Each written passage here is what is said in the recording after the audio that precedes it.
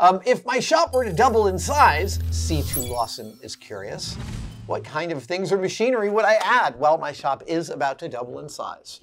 And so here are the things that I am going to bring into the expanded shop. My vacuum former, my big vacuum former. I have a 2x3 foot vacuum former that went and lived with Frankie Polito for a few years. Now it is back in San Francisco. It deserves to come back in here. I have a belt sander from Mythbusters, from M7. You would have seen it there at M7. It's a 4-foot long belt sander with like a 6-inch wide belt. It needs a little repair, but it's a stunner of a sander, and it comes back here. My other lathe. I love having a small benchtop mill and a full-size mill. What a luxury that is. I love having more than one lathe. I love the idea that I could do multiple setups for workflow stuff. And amazingly, my lathe is built by a Taiwanese company in the 70s, I believe, under a whole bunch of different names, only one of them being Shenwai, S-H-E-N-W-A-I. I have 2 different Shenwai lathes. I have a 1540 and I have like a 1036 off the top of my head, give or take. So second lathe comes in here. That will feel like a spectacular luxury. And then the other thing that's coming in are sorting racks. Racks for delineating tools and materials. They are a particular set of sorting racks, and we're going to shoot some videos on them because it's a hell of a story. And it's an ongoing story, and I am putting these racks in my shop, but I'm considering myself a steward of them. Yeah, all the details will remain until later. It's very, very exciting. Oh, okay, here we go. Have you ever designed a part of your shop out of spite? This is great. James the Cyclist is asking this. Have you ever designed a part of your shop out of spite? I have a few elements of my space that is the way that it is because someone else wouldn't do it like that.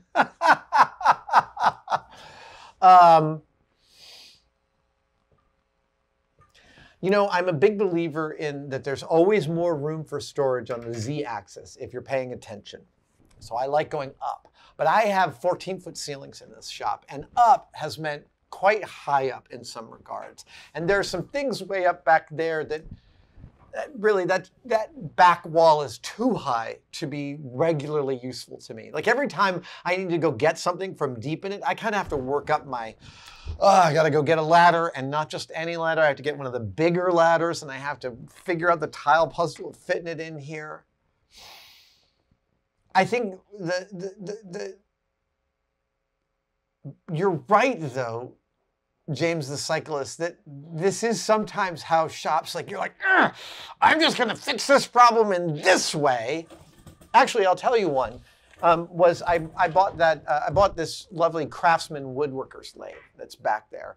And when I first bought it, I built a stand for it. And so now it had a stand and I needed to park it somewhere. And there was just this pocket of space behind the table saw that made sense. And I parked it there temporarily, and there it still lives because I don't think there's a better space for it in the cave.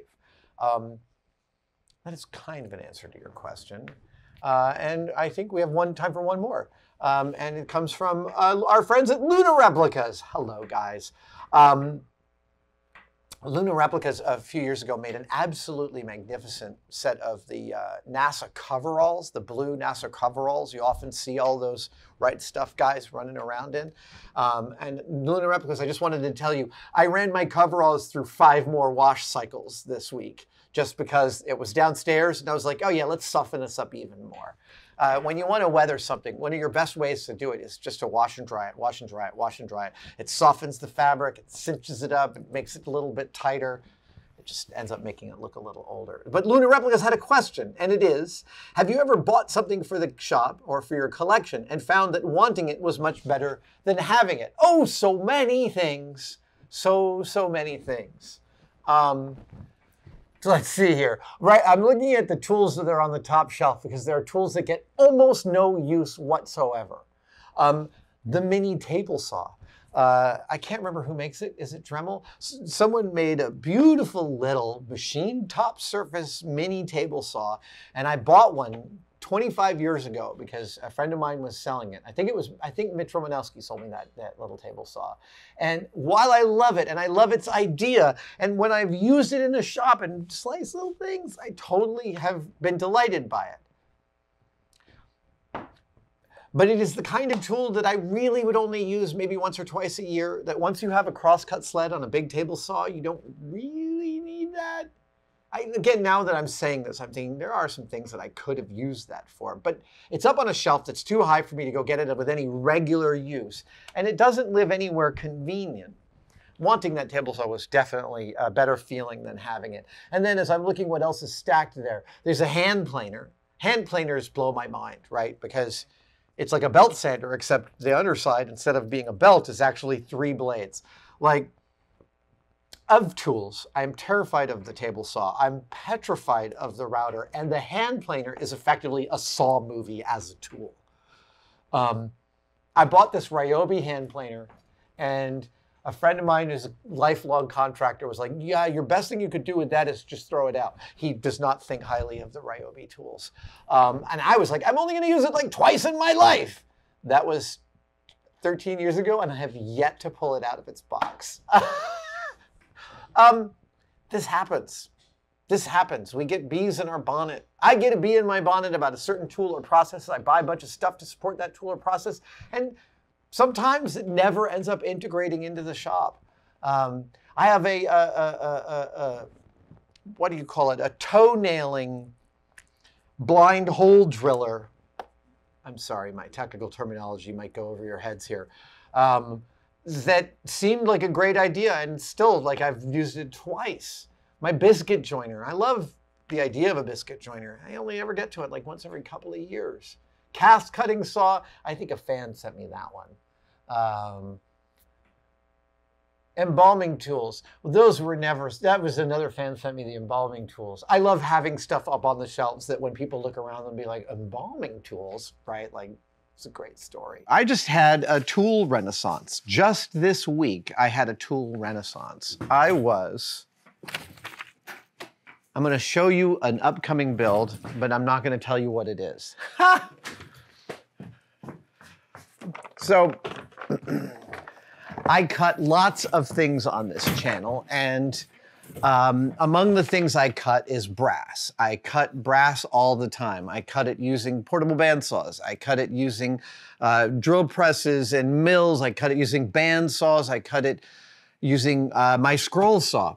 But my scroll saw has been bugging me lately, and I haven't felt like I can get the sensitivity out of it that I wanted. And I recently built this box, and the build will go up on Tested. It's a really fun one. But in it here, in the front piece, you can see the little key surround where the tiny key goes in. That is made of brass, and I handmade that. Because when I researched these cases of this type, that was a feature of the more refined ones. And when you look at 19th, 18th century hardware, it all looks like this. It all is clearly hand-built by people. So I needed that key surround to be, you know, it had to be, hold on, I'm gonna draw it here. It had to be this shape.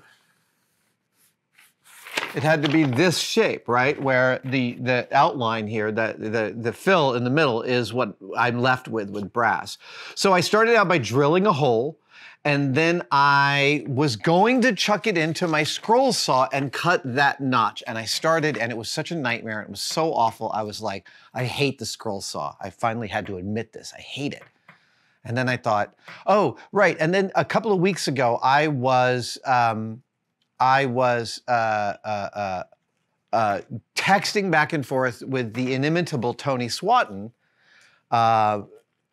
incredible metal maker of all sorts of things, like the Infinity Gauntlet and all the swords from all of the movies. And Tony and I were texting, and I was like, do you have a scroll saw you love? And he said, I just, for all that fine detail work like this kind of thing, he uses a handsaw, a coping saw, a jeweler's saw.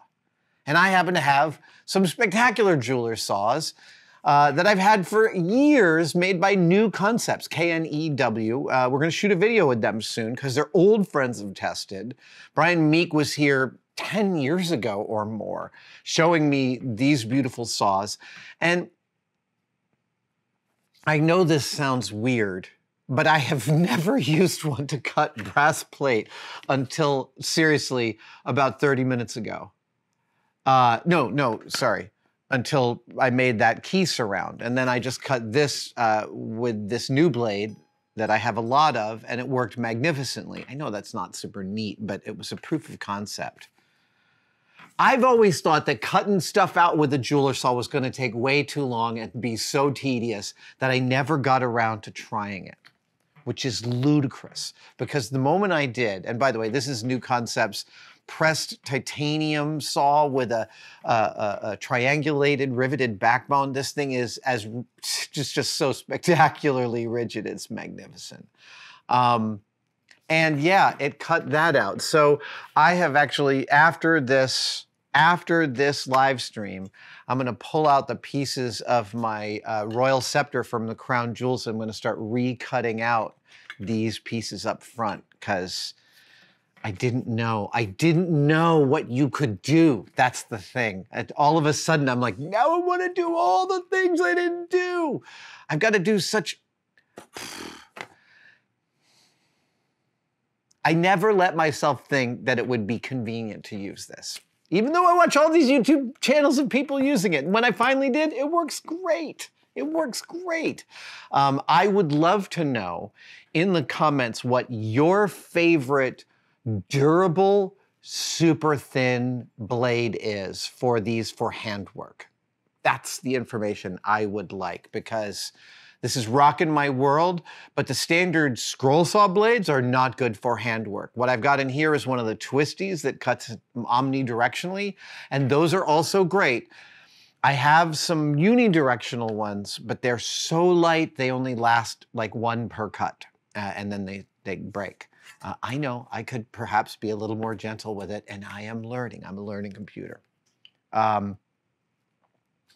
This comes up because Ian Rigby, why do I think it's Ian, says, you love esoteric and super specific tools and machines. What is one tool or machine that you've used in your career that most made you go, it does one job and it does it really well?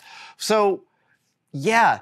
That's why I started talking about this, because literally this morning I was like, I have a whole new awakening and appreciation for this tool.